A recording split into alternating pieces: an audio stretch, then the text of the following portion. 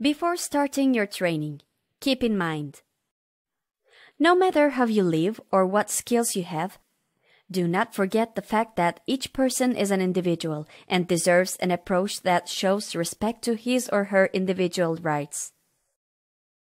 Points to pay attention at spaces designed for disabled individuals.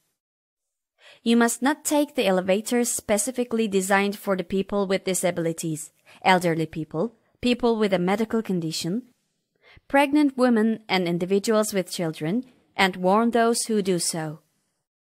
You must not park your vehicle at a parking lot reserved for people with disabilities and warn those who do so. You must not use the restrooms reserved for the people with disabilities unless it's absolutely necessary.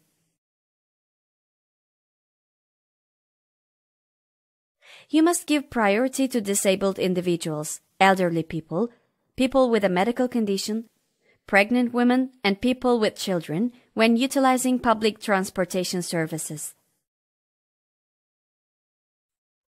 The right and effective communication with different disability groups. Communication with the physically disabled. You should always ask for permission before helping a physically disabled person. Do not hold his or her arm without permission. Do not push a wheelchair of an individual unless the person asks for help. You should first ask whether the person wants help or not.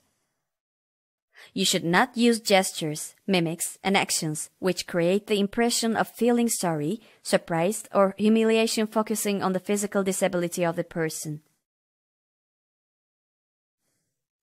Do not use the word wheelchair-bound for people who use wheelchairs or implants. The technological developments in this field are giving disabled individuals more independence rather than restricting them. If you're going to have a long conversation with a person who uses a wheelchair, locate yourself on the person's eye level. If possible, sit on a chair. A wheelchair is the personal space of its user. You should not leave anything on the chair or hang any load on it. Heavy weight may cause wheelchair to topple. When taking off a wheelchair over a ramp or steps, you should do it backwards. Ask the individual if you do not know what to do. Do not block or limit the ramps which are designed for the physically disabled individuals. You should stay at the same walking pace with a person who experiences difficulty in walking. Keep in mind that spasticity is not a mental disability. Act and communicate accordingly. Communicating with the visually impaired. You should always ask permission before helping a visually impaired individual. You should not speak in a loud voice to a visually impaired individual as if he or she has a hearing impairment. Before talking to a visually impaired individual, you should first introduce yourself and then others who are with you, if there are any. When you want to shake hands with a visually impaired individual, you must extend your hand towards the person and snap your finger. You should inform the visually impaired individual before leaving him or her. Otherwise, he or she might still think you're there. When you need to help a visually impaired individual with sitting on a chair, it's sufficient to help the person touch the back of the chair. In case you're eating with a visually impaired individual, you should outline the table briefly, telling him or her about the food served as well as the layout of foods and drinks on the table. You can ask if he or she needs help with eating foods such as meat and fish. Do not forget to say, "I'm leaving your drink on the table," when offering a drink. Do not leave beverages on the edge of the table. If there's a stain on the clothes of the visually impaired individual, it's enough to point his or her finger on the stain. When walking with a visually impaired person, make sure he or she holds your arm and walk a step ahead each time. When you approach steps and staircases, slow down a step before. You do not have to say "we're going up or down" each time. Trying to help a visually impaired individual from afar by shouting may hurt them. You must come closer if possible. Use the expressions "your right," "your left" when giving directions. Do not block detectable warning surfaces designed for the visually impaired.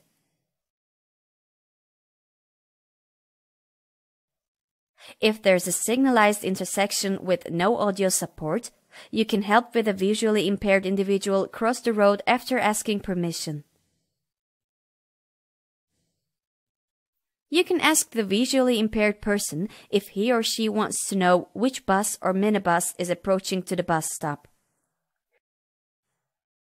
Communicating with people with hearing impairment. Get the person's attention by tapping on the person's shoulder before you start speaking.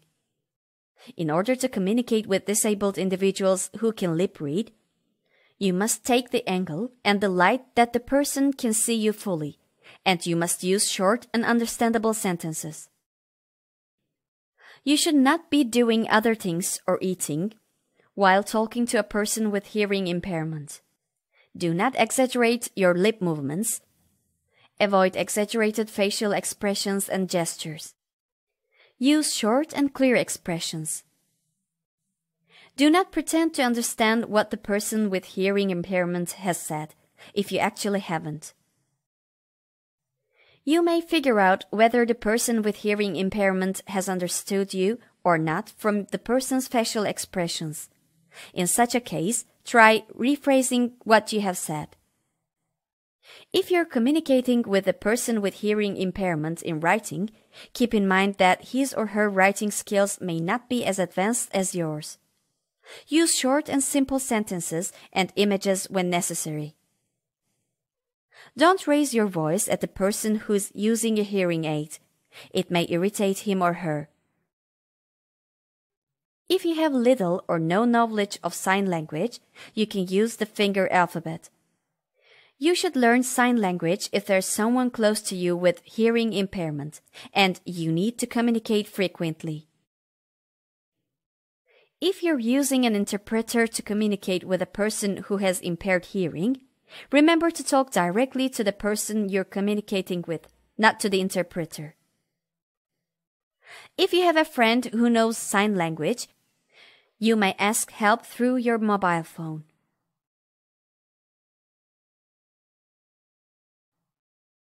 Communicating with the mentally disabled.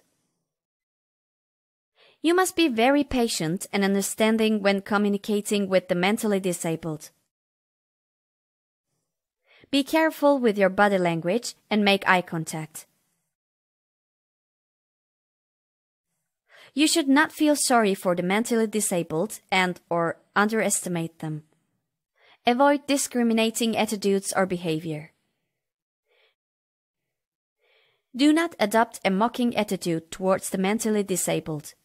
Avoid making physical contact or practical jokes that may irritate them. Use short and simple sentences when talking to the mentally disabled. You can use examples to support your ideas and use simpler expressions to make yourself clear. You should encourage the mentally disabled to do things on their own, give them opportunities to do so, and appreciate the outcome.